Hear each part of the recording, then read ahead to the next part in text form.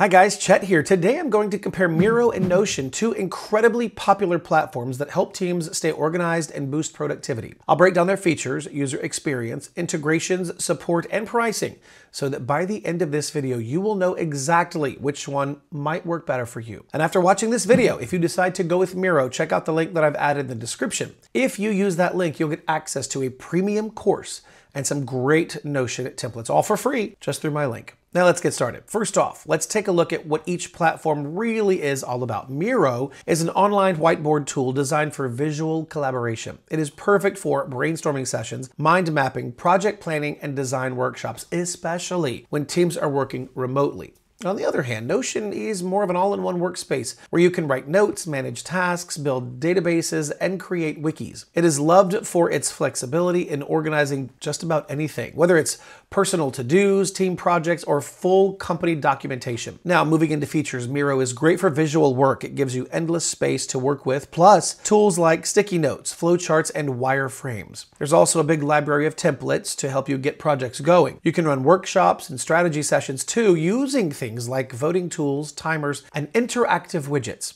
Meanwhile, Notion is all about organizing information. You can build pages inside of other pages, use databases, add media, assign tasks, and set up workflows. It is super flexible and lets teams create systems for project tracking, knowledge sharing, or even managing customers, depending on what they need. Next up, let's talk about user experience. Miro's interface is smooth, colorful, and very easy to use. It's designed to spark creativity and feels super intuitive, even for people who really aren't great with tech. Things like dragging items, zooming in and out, and live collaboration feel very natural. Notion, on the other hand, has a very minimalist, clean look. Some people love it because it cuts out distractions and helps you stay focused, but it can take a little longer to get comfortable since it's so customizable. It might take some extra time to figure out the best way to set up your pages and your databases. Now, when it comes to integrations, both platforms really do a great job. Miro works well with tools like Slack, Jira, Asana, Google Drive, and Figma. This makes it a great choice for design and product teams. Notion is also strong here, connecting with Slack, GitHub, Google Calendar, and more. Its API has improved recently, which means that you can now connect it to even more tools in your workflow. Let's take a look at pricing. Notion has a free plan, Plus at $12 per seat per month, and Business at $24 per seat per month, and an enterprise option with custom pricing. Miro also has a free plan,